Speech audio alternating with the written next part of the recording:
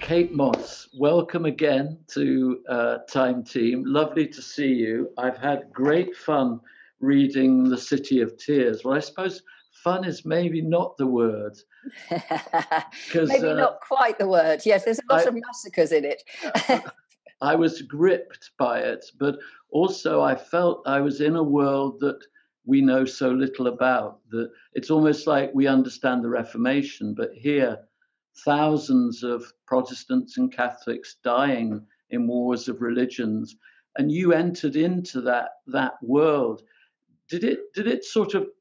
Was there a point when you became a bit depressed by humanity doing it? What kept you going through this massacre followed by massacre?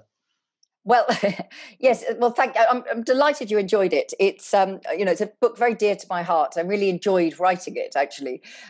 So the thing is that I think anybody who knows anything about the French Wars of Religion, the one thing they know is the St. Bartholomew's Day massacre in August 1572 in Paris. And it followed a few days after the wedding of the Catholic Marguerite de Valois to the Huguenot Henry of Navarre, a marriage that had been brokered by the two queens, their two mothers, Catherine de' Medici and Jeanne d'Albret. And then a few weeks before the wedding, in June, Jeanne d'Albret died suddenly in Paris. And rumours were very, very rife that Catherine de' Medici had poisoned her, or that somebody else had, in order to stop the wedding going ahead, because it would be the two great dynasties, the Bourbon and the Valois, joining together. And so I knew that at the beginning, I suppose, of the heart of the City of Tears, I was going to need to put my imaginary family in front of the backdrop of this terrible, terrible day and night, St. Bartholomew's Day, 24th of August, when maybe, we don't know, but it was an active attempt to wipe out the Huguenot leadership, which then got out of hand. So some 3,000 people died that day. And they were trapped, the gates were all shut, there were chains pulled across the streets, the Catholic doors were daubed with white crosses, and Catholics wore white armbands on there to distinguish them. And it was wholesale slaughter. And even more, as you say, more depressingly, there were then maybe 70,000 people, possibly, we will never know really, who died in copycat massacres, the length and breadth of France in the next 2 weeks. And my imaginary family, flee Paris. And when I started to write that scene, I didn't know who would go to Paris in the first place. And I didn't know who would escape from Paris. Because that's the thing for me about being a historical novelist, and why it's not depressing, is that I am, of course, putting the real history on the page, but my concern is what's happening to my people. And of course, there is a tragedy that befalls my family on that day, which is entirely separate from the historical record. And I think, without giving too much away, I would say that there's a rather nice denouement to some of those stories, which is, I very much enjoyed Minou and Piet. And of course, you had that essential, wonderful thing about stories. You had a wonderful baddie, Vidal. Yes. With his black hair with a white streak in it, which is sort of passed down through the family, I think, a bit. And I rather attached myself interest-wise to Vidal, because he had what, as we've talked before about this, archaeologists are marginally obsessed about artefacts. Yes. and I have to admit, in the middle of all that history, I clutched on to the terrible Vidal's collection of reliquaries. And again, we won't give too much away, but the business of obtaining things. Where did that idea come from, that if you have the relics, you have the power? Was that an original thought that you brought in? Well, I mean, I think one of the things that is hugely at odds between the Protestants in all countries, they're Calvinists in the lowlands, they are Knoxians in Scotland, they are Protestants in England, and in France they're Huguenots. But if was the central place in Catholicism for relics. And of course, they could be relics that were from an object, like a piece of the cross or the crown of thorns, which features in the City of Tears. But they also could be things that were rather more macabre, I suppose, like the finger of a saint, a child old finger of a saint, or any body part actually was very sought after. Yeah. And so I knew that I wanted to make an exciting story out of this, and also the business of relics and buying and selling relics and fake relics and authentication and all of these was huge business. But it was actually the reason that I kind of have this subplot with Vidal, who is, as you say, creating his own reliquary, was to discover that in this period in the 16th century, that there had only been 7 Stations of the Cross, and that the Catholic Church, almost like a pushback against the rising popularity of Protestantism, decided that maybe they could tell a better story if they had more Stations of the Cross. So some of the ones that we think of as most iconic were only added as a kind of political decision. This is a better story than the one we've been telling. So I was fascinated by that, and I'm fascinated by the idea that an object has a power. For all of us who love Indiana Jones, it's still that, the Holy Grail, the Last Crusade, and all of these things. And the idea that if people believe that an object has a power, then does it have a power? Or is there some sort of genuine sacred thing like the Veil of Veronica or the Turin Shroud, which only exists in the genuine article, if you like? So I've always been interested in relics and objects from the past and what they can tell us and what they hold. So it seemed a very obvious storyline to follow for this. And of course, I'm familiar, in Britain, we have the legend of the 12 objects of Merlin from the Celtic legends, which included shields and swords. So that tradition and in a sense, then Tolkien picks it up with the rings that you have Yes. to find. And by gathering these things, and again, without going into too much detail, there's a spectacular scene which is very memorable at the end, which is the outcome of all this gathering together of power. And I thought as well that the process of some of those objects, I wondered how realistic they were. Was that, I think we can talk about this without giving too much away. Yes, I think so, absolutely. The Shroud of Antioch, which I'd not heard of before, the Sancta Comisia, the spine, yes, from Chartres. Yep. spine from the Crown of Thorns. How real was that list of artifacts? They are all real. They're all relics that were either being talked about or being lost during this time period. And of course, in book 1 of this series, The Burning Chambers, there is a relic.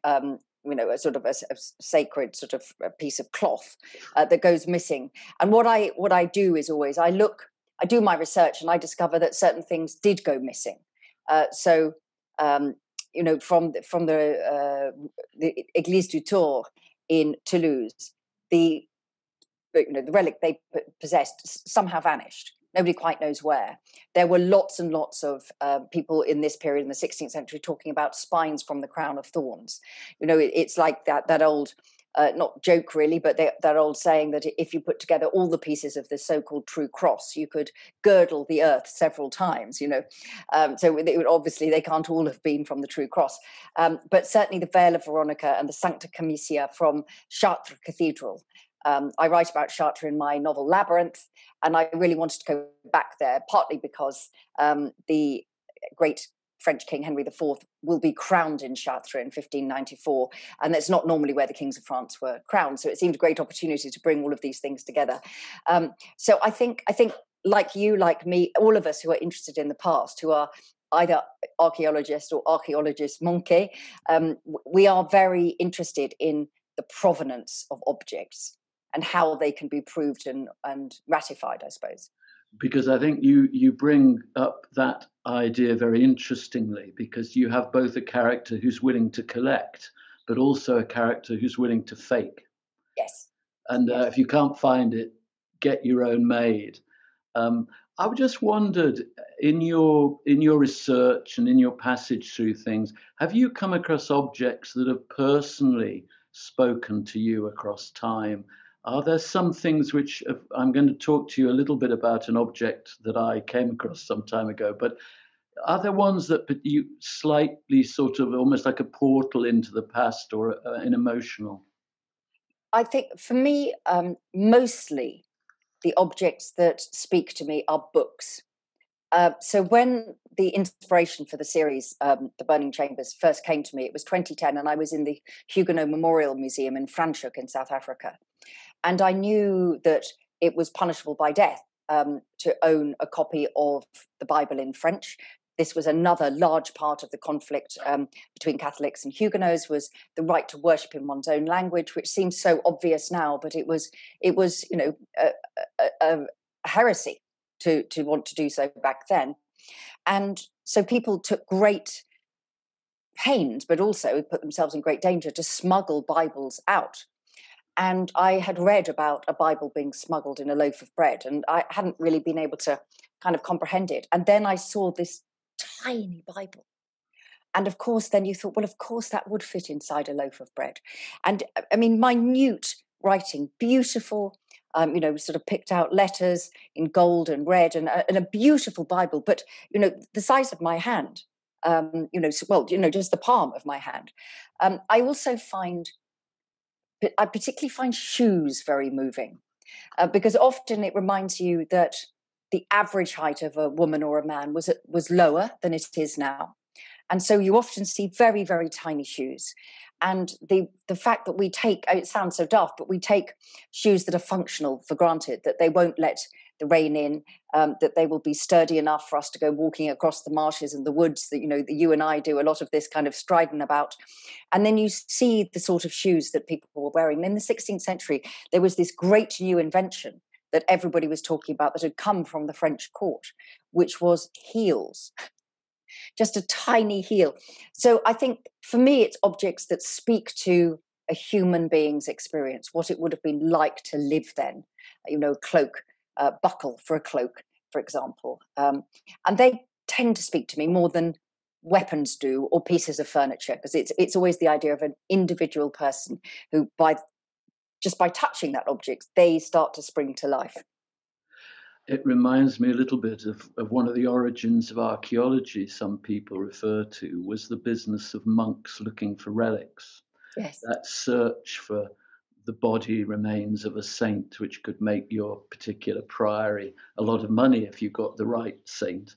Yes, yes, absolutely. Yes. And it's all part of the, what we now would call the tourist attraction.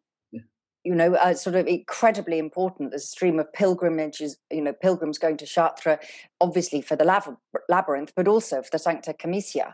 And that was a huge part of the pilgrim trail, was people going to see relics. So it was big business. Relics were big business. And this is why I wanted it at the heart of my story, because I felt that this was an appropriate time to kind of share those stories. And of course, as you say, Vidal, his intentions are nefarious, and they are about his own glorification and sanctification, not the service of the church.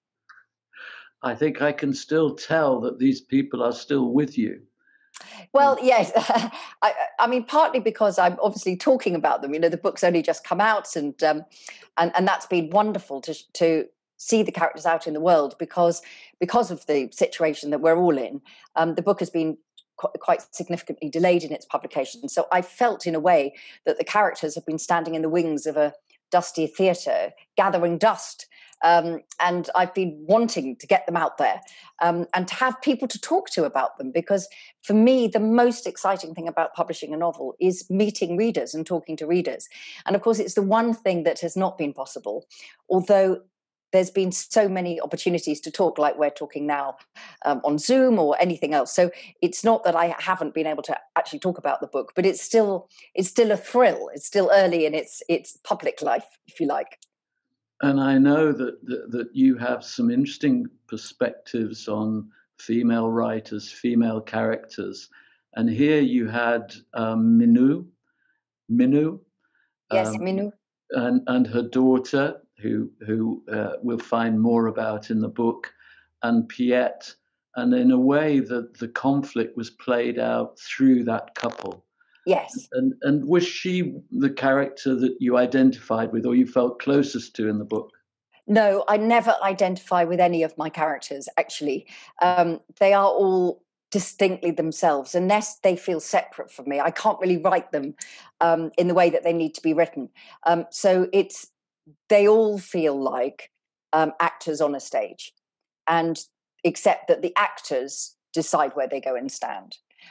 So it's they often are in conflict with me. I think, oh, why is that happening? They've gone off in this direction, and at the heart of there's a deep personal tragedy at the heart of this story, which is not what I was expecting the story to be, but that is the story the characters told. So I'm fond of all my characters as the people that carry the story forward. But I don't actually have more affection for some more than others, except every now and again. I'm very, very fond of Aunt Salvadora, who is an older generation, and a woman. I always like to write older characters, and I'm very fond of her. And actually, I became very fond of the Dutch young woman who becomes the Joubert family savior, in a way, helps them to flee Paris and helps them to find and build a new home in Amsterdam, which is the city of tears of the title, because most of the book is set in Amsterdam. And her name is Cornelia van der Rij, and I'm very fond of her, actually. And she was a character that I just needed. But the more I wrote her, the more she kind of took up page space. Her boots were big boots once she got them. It was nice for me to see Carcassonne there again a little bit, a particular part of Carcassonne, and Alice made a reappearance. What was it like, and why did you choose that particular part of Carcassonne to focus on? Well, I think you write the story as it needs to be written. It sounds really daft, but I never sit back and think, oh, I would like to write some scenes set down in Languedoc because that's my, love affair is with that part of France, or I would like to write scenes set in Chartres. I'm always thinking, what does this story need? And that's what drives it forward, because plot and character and place for me are indistinguishable. They are all equal players in this, and so I can't imagine book 3 there won't be any France, which will be the first time in a very long time that there hasn't been even a tiny suggestion of France in one of my historical fiction. I thought you had some clause in your contract from the Carcassonne. Yes, exactly. It's on tourist board, absolutely. Yes, they're going to be jolly cross with me. I might be able to sneak a little bit of backstory in, I suppose. But it's really that, Tim. It's about, what does the story need? Where do we need to be? Finding out the real history. I mentioned Chartres.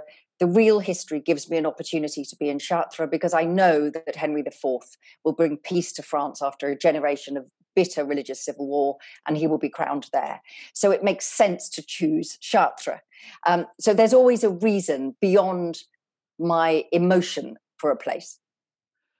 As usual, I always ask you this question, that we talked about archaeological sites in Carcassonne.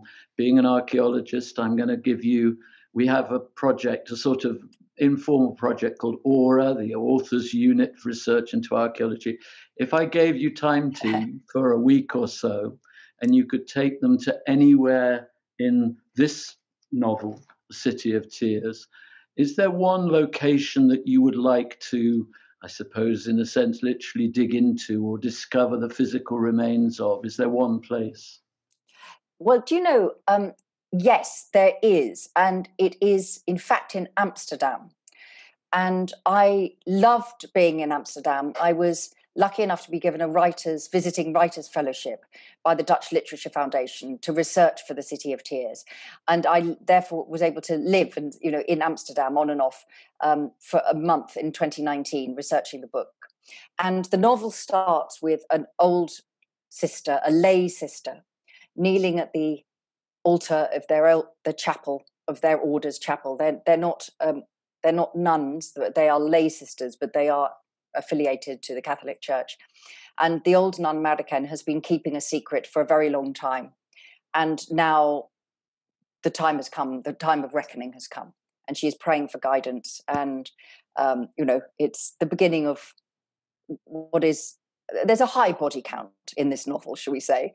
But the place that this is all happening, the lay sisterhood, is a place called Begijnhof, which is in the heart of Amsterdam, just in an area called Spoo.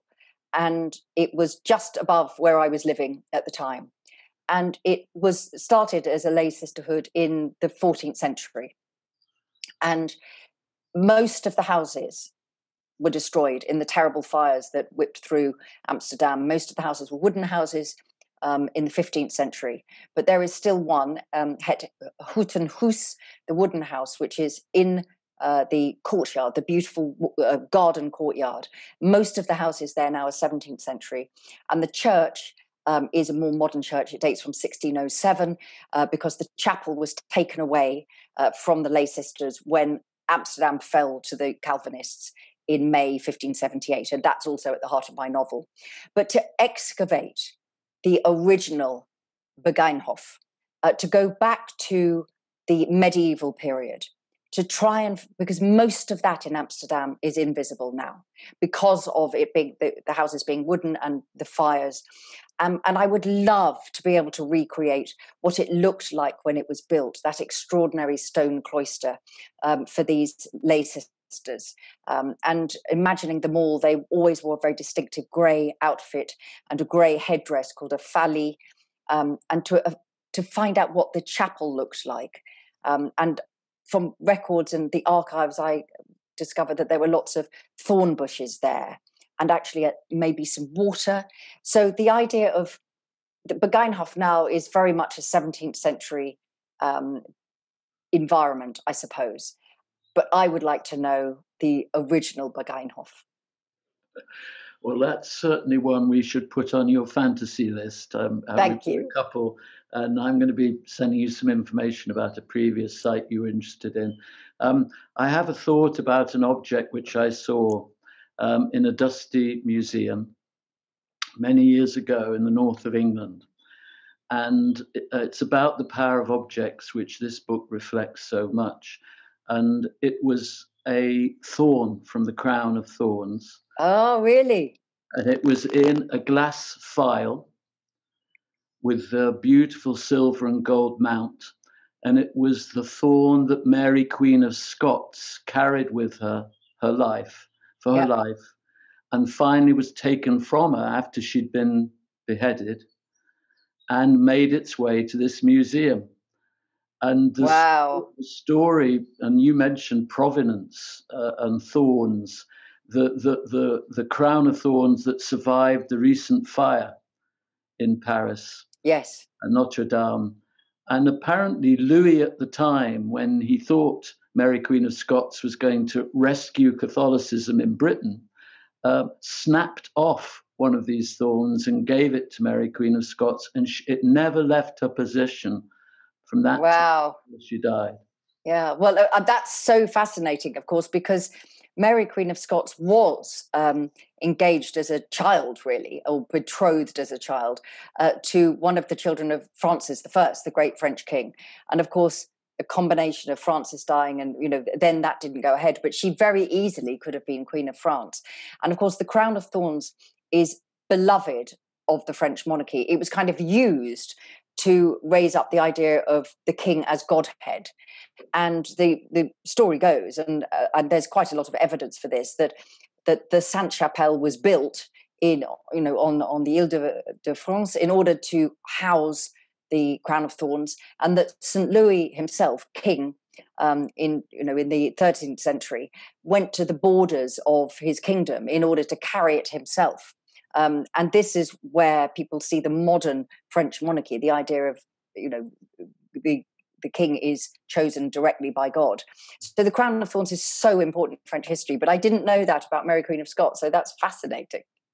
Well, I'll perhaps send you a picture of the Love to see one, yes. And it has extremely good provenance for various reasons, which I'll tell you about. Kate, I'm pleased to say that we've had a lot of support for Time Team coming back. Great. and it actually looks like we might be doing maybe one, maybe two this year. So if timing and writing permits, it would be very nice to invite you along to a site for a quick visit. and perhaps to pick up and tell us what your historic sensations are about the site. I would love that so much. That I'm so glad to hear it. And no, I can't think of anything more wonderful actually than visiting a new Time Team dig site. So yes, you know where I am, Tim. I will be there like a shot once we're allowed out.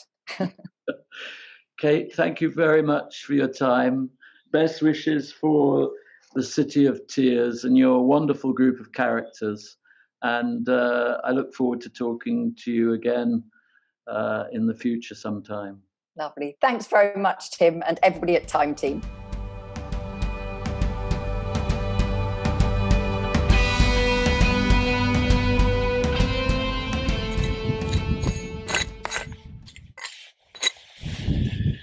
We can't do any of this work without you, so please subscribe, back us on Patreon, and make sure that Time Team comes back again.